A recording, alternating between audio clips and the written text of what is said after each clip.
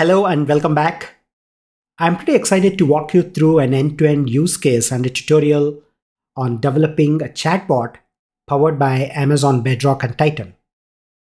So what we're going to build is a chatbot that can answer questions related to the most recent Academy Awards that concluded in March 2023.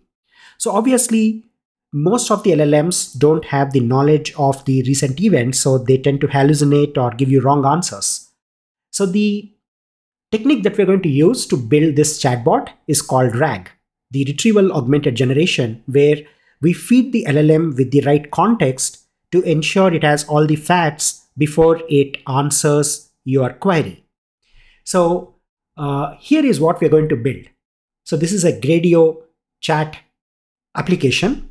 For example, I can now ask who won the Best Music Award, and it is going to come back to us with the response. Now, this is very specific to the 2023 Oscar Awards, and there we go. It says MM Keeravani. Similarly, you can say which was the best international feature film, and it's going to respond with the exact answer. So who is the lyricist for the song Natu Natu from RRR? So if you don't use RAG, there are chances that the chatbot will tend to hallucinate and may give you wrong answers very confidently. So our goal is to feed this with the right context. So in this demo, this is a three-part demo. In part one, we are going to initialize the vector database, which is based on Amazon OpenSearch serverless vector database.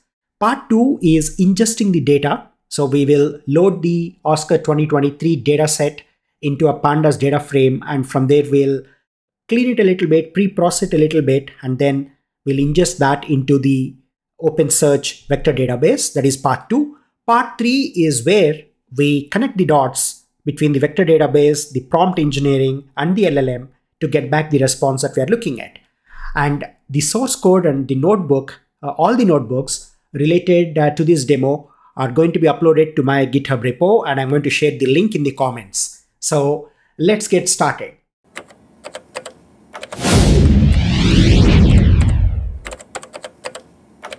The data set that I'm going to use is available on Kaggle. We'll come back to that later, but everything that I'm showing you here is freely available. It can be downloaded, and it is available on my GitHub repo as well. So let's get started with the first part. So the first part, as I mentioned, is provisioning the OpenSearch serverless database. So here we are. To save time, I have already gone ahead and created a collection called Oscars collection. But creating this is not just clicking a few buttons. It is very involving. And I have chosen to do this via the API. So let me walk you through these steps. So obviously, the first step is we're going to import the OpenSearch Python client, Bodo 3, and JSON, which are basically the modules responsible for interacting with these services. And then we will initialize the client for the Amazon OpenSearch serverless endpoint. So here you actually see that I'm creating the Bodo config with the region targeted to US West 2. And then we are creating a client for OpenSearch serverless. So this is going to help us create all the configuration to initialize the vector database. So then we need to define the encryption policy. So here I am basically creating an encryption policy that says AWS own key is true. What this basically does is it leaves the defaults and let Amazon manage the key meant for encryption. So that is the next step. Then you got to create a network policy. So network policy could be based on two things. One is you can create it as a private link within the VPC endpoint, or you could allow the access from public. So in this case, I'm configuring this to be accessible from the public internet. So allow from public is set to true. So which means we can access this collection from the public endpoint, via the public endpoint, instead of using it through the VPC. So we define the network policy, and then we define the data access policy.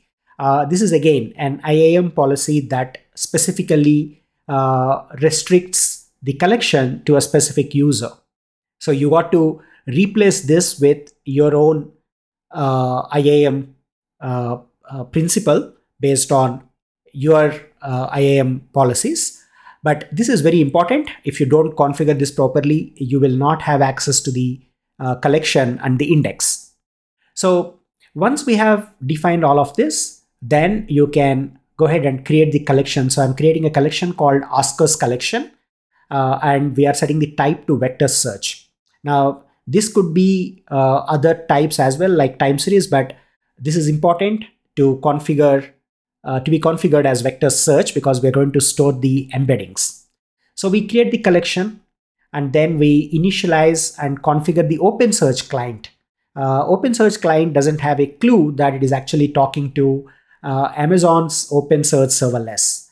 It is a client that is available from OpenSearch organization, the foundation responsible for maintaining the open source flavor of Elasticsearch. So we are configuring that to point to the Amazon endpoint that we just created with all the policies in place. So once the OpenSearch client is initialized and configured, we go ahead and create an index. So an index is the most important element. So collection is like the database and an index is like the table. Now this is where you actually define the fields and the algorithm responsible for semantic search.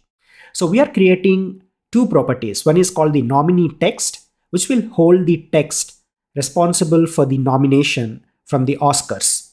Then we also create a property which is called as the nominee vector, and this is responsible for holding the word embeddings generated from the Titan embeddings model. Now this is the numerical or the vector representation of the same text.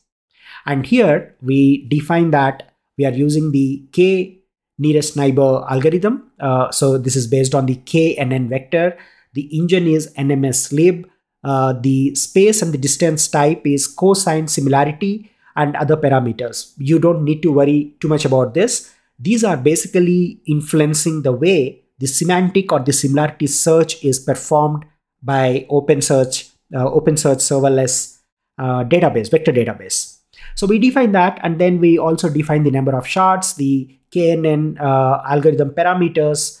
KNN is true. So this basically creates our so-called table within the database, which is the collection. And ultimately, we are going to populate this with multiple entries that represent the text and the corresponding embeddings in the form of a vector. So we go ahead and create this. I'm not going to do that. It's going to take a while, but we can verify whether this index is created. How? By going back to the console and taking a look at it. So what we have essentially done here is we have created a collection. You can also attempt it from the console. So there are three mechanisms or three collection types. So one is time series, one is full text search, the other one is vector search. And then you can choose easy create, and you can click on next. And in a couple of clicks, you can also create this. But I chose to use a notebook for completeness and for better control. So now what we ended up doing is to create the collection and the index responsible for holding the word embeddings and the textual data associated with the word embedding. So when we perform a search, we get back all the relevant answers. So that's the first part. Now in the second part, we'll actually convert our Oscar nominations into word embeddings and ingest them into the vector database. Stay tuned.